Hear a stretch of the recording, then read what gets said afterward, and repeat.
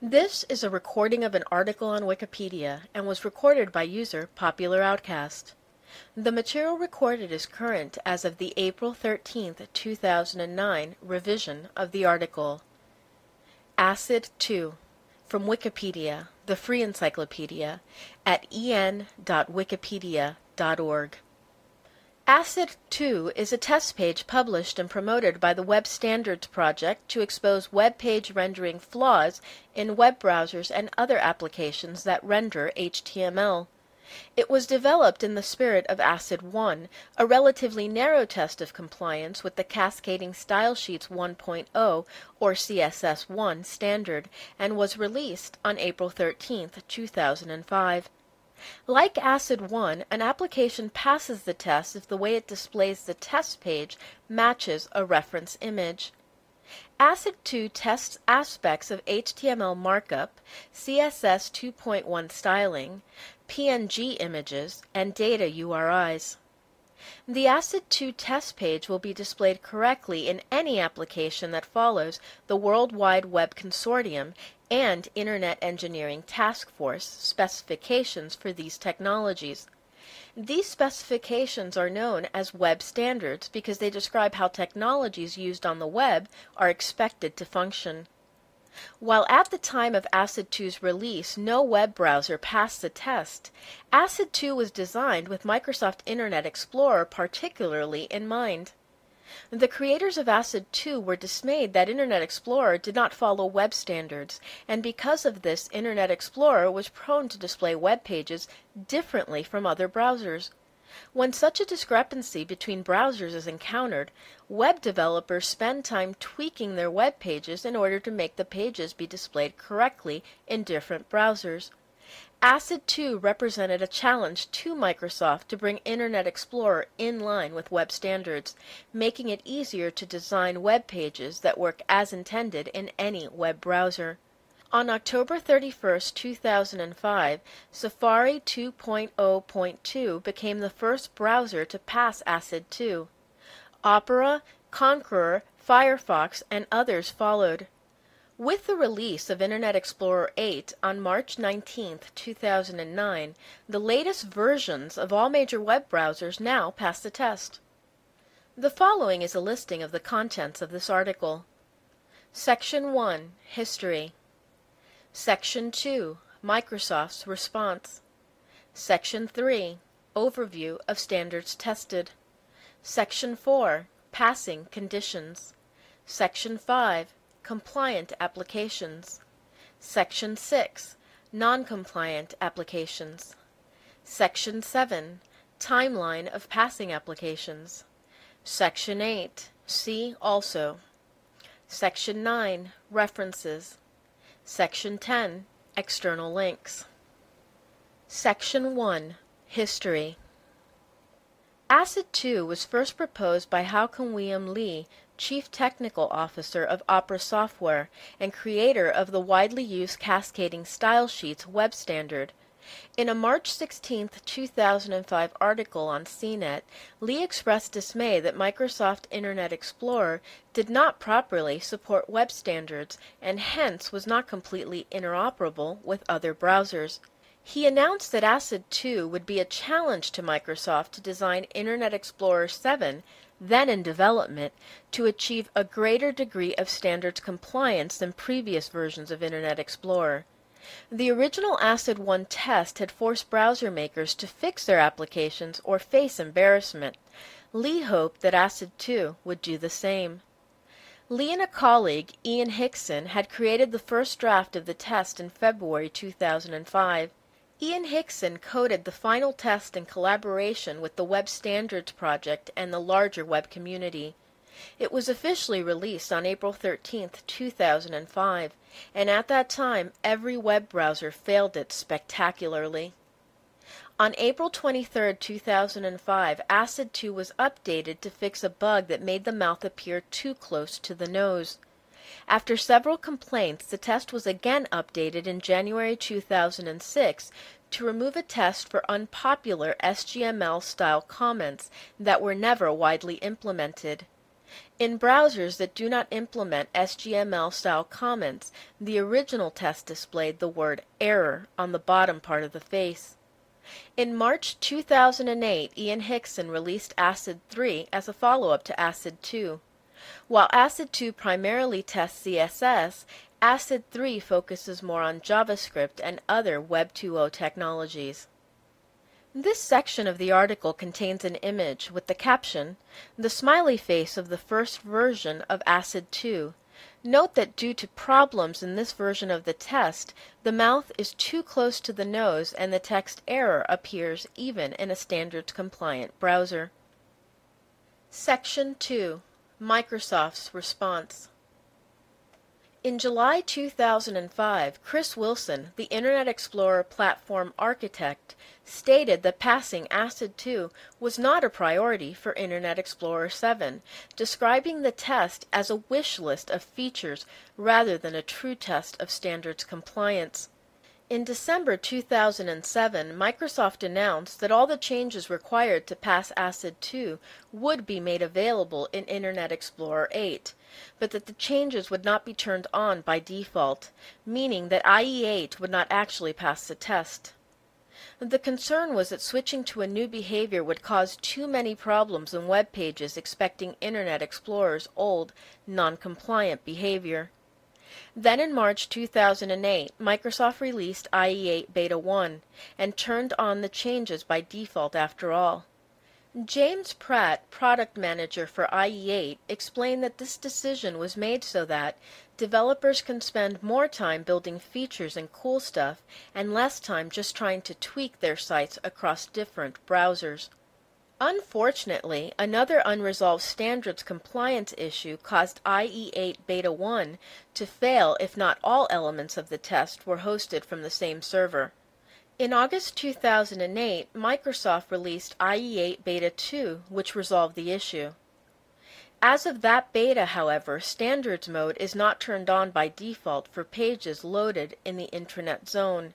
This zone is active for pages loaded via UNC paths, named addresses without dots like http://mysite/ and sites that bypass the proxy settings. As such, IE8 will not pass the Acid2 test if loaded in these cases. Section 3. Overview of standards tested. Acid2 tests a variety of web standards published by the World Wide Web Consortium and the Internet Engineering Task Force. With the exception of CSS 2.1, all web standards tested were codified before the year 2000. CSS 2.1 was a candidate recommendation at the time of Acid2's release, and is still a candidate recommendation as of March 2009. Specifically, Acid2 tests 1. Alpha transparency in PNG format images. The eyes of the smiley face use alpha transparency, which is part of the 1996 Portable Network Graphics specification. The alpha transparency provides an elegant way to have the eyebrows smoothly blend into the face. This was a significant issue because Internet Explorer 6, the most widely used web browser at the time Acid2 was released, did not support alpha transparency. This deficiency was rectified in Internet Explorer 7, bringing Internet Explorer in line with other web browsers in this regard. 2. The object element. The eyes also test support of the HTML object element. The object element has been a part of HTML since HTML4 was released in 1998, yet by 2005 it still was not completely supported in all web browsers.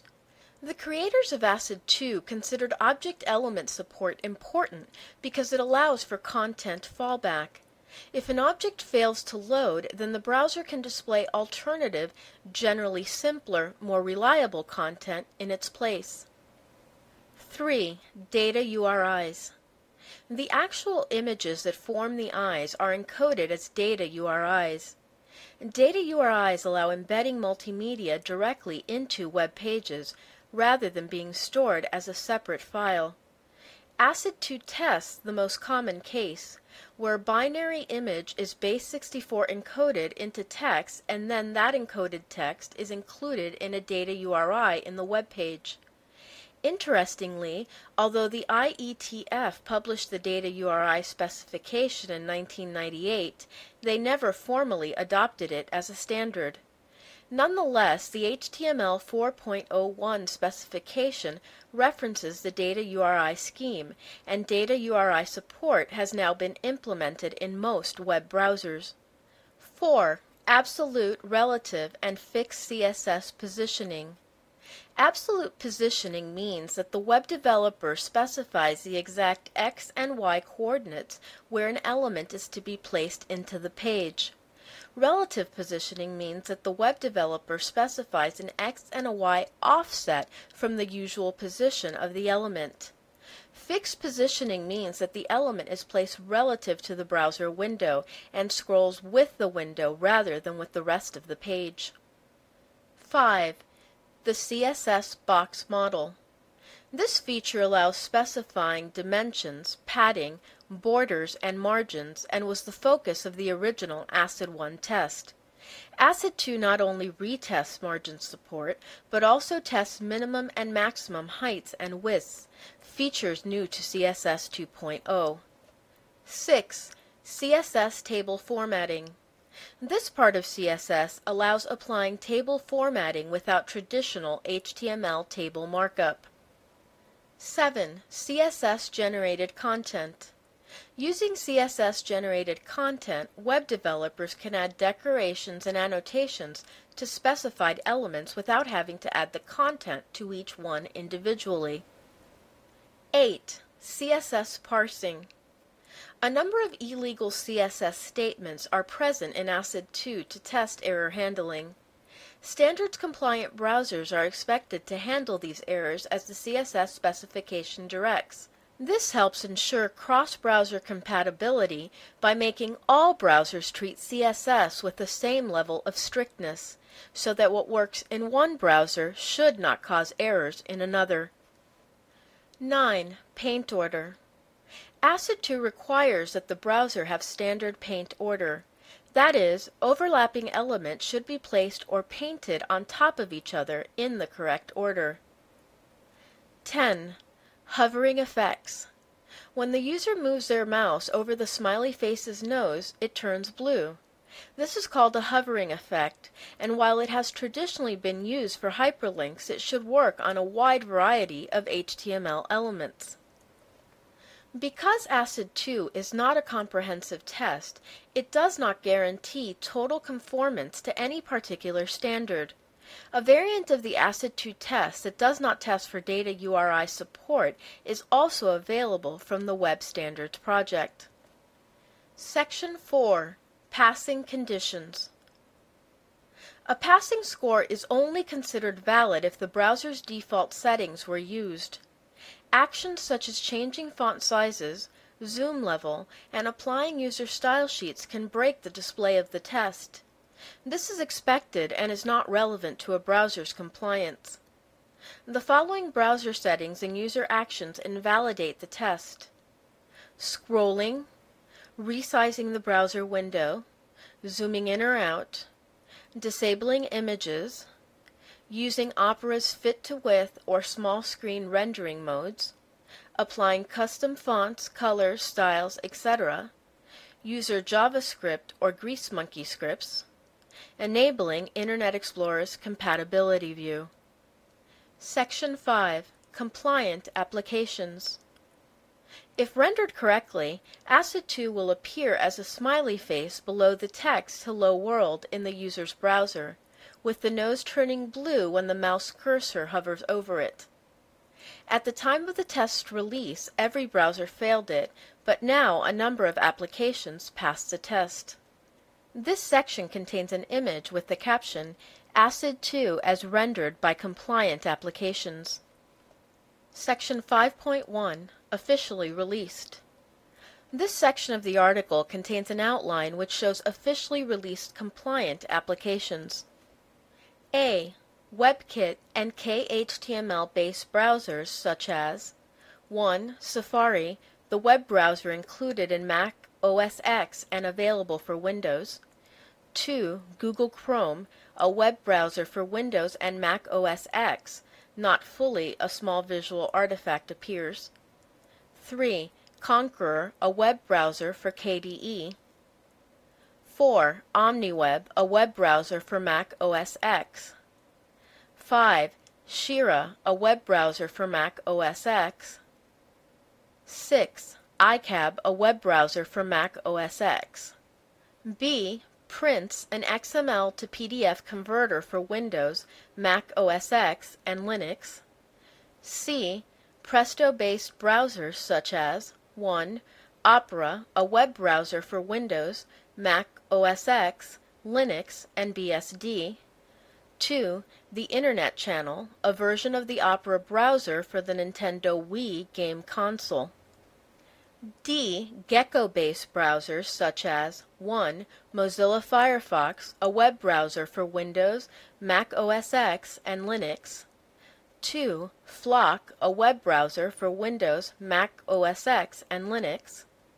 3. Songbird, a media player and web browser for Windows, Mac OS X, and Linux. E. Windows Internet Explorer, the web browser that comes with Windows. This section of the article contains an image with the caption, "Use of Acid2 conformant web browsers has consistently risen since October 2005. Section 5.2, In Development. This section of the article contains an outline which shows in-development applications that expect to pass the Acid2 test. A. TK HTML HTML Viewer 3, a web browser for Windows and Linux. B. WebKit and KHTML-based browsers such as 1. Aurora, 2. Epiphany. C. Gecko-based applications such as 1. Camino 2.0, a web browser for Mac OS X. 2. Fennec, a web browser for mobile devices. 3. Instant Bird 0.1.3, an instant messenger for Windows, Mac OS X, and Linux. 4. Kazahakasi 0.5.4 for Linux and other Unix-like operating systems which support GTK Plus 2.x. 5. Chameleon, a web browser for Windows. 6. Mozilla Prism, a web application platform for Windows, Mac OS X, and Linux. 7. Mozilla Thunderbird 3, an email client for Windows, Mac OS X, and Linux. 8. Mozilla Sunbird 1.0, a calendar application for Windows, Mac OS X, and Linux. 9. SeaMonkey 2, an internet suite for Windows, Mac OS X, and Linux. 10. Spicebird 0.7, a personal information manager for Windows, Mac OS X, and Linux. Section 6. Non-compliant applications. This section contains a table of images that show how the non-compliant applications render the Acid2 test. Image 1. Internet Explorer 6. Image 2. Internet Explorer 7. Section 3. Firefox 1.0, Mozilla 1.7.13, and Netscape 7.2. Image 4. Firefox 1.5 and 2.0. Image 5. Opera 8.0. Image 6. Opera 8.54.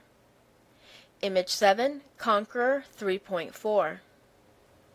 Image 8. NetSurf 1.2. Image 9. Opera Mini 4. Image 10. iPod Touch 2.0. Even though Opera Mini is based on the same rendering engine as Opera for personal computers, it does not pass the Acid2 test. This is because Opera Mini intentionally reformats web pages to try and make them more suitable for devices with small screens. Section 7. Timeline of passing applications. The following is a list of releases noting significant releases of applications that passed the test. New applications that have passed Acid2 since their first official release are not included in the timeline. The list is represented in a table with 4 columns that show the date, browser, availability, and notes for each application. Date, April 27, 2005. Browser, Safari. Availability, private build. No notes. Date, May 18, 2005. Browser, iCab. Availability, private build.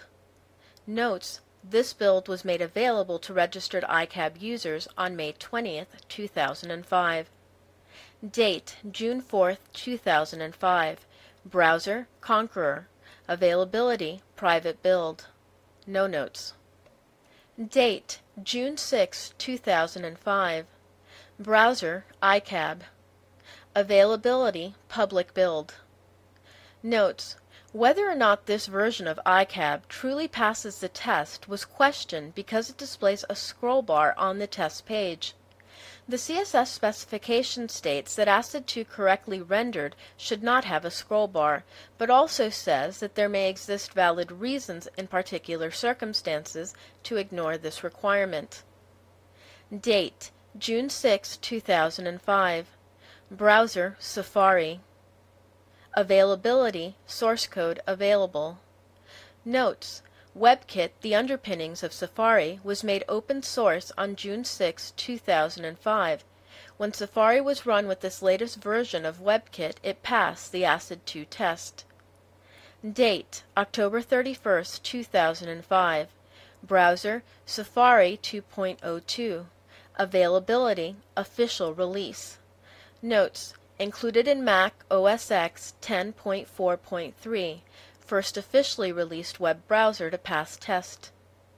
Date, November 29, 2005. Browser, Conqueror 3.5. Availability, official release. Notes, first Linux-compatible browser to pass the test, although it did not hide the scroll bar. Date, December 7, 2005. Browser, Prince 5.1. Availability, official release. Notes, first non-web browser to pass the test. Date, March 10, 2006. Browser, Opera.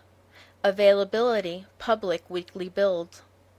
Notes, first Microsoft Windows-compatible browser to pass the test, and also the first Linux-compatible browser to pass the test, including hiding the scroll bar.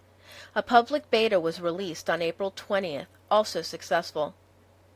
Date, March 28, 2006. Browser, Conqueror 3.52. Availability, official release.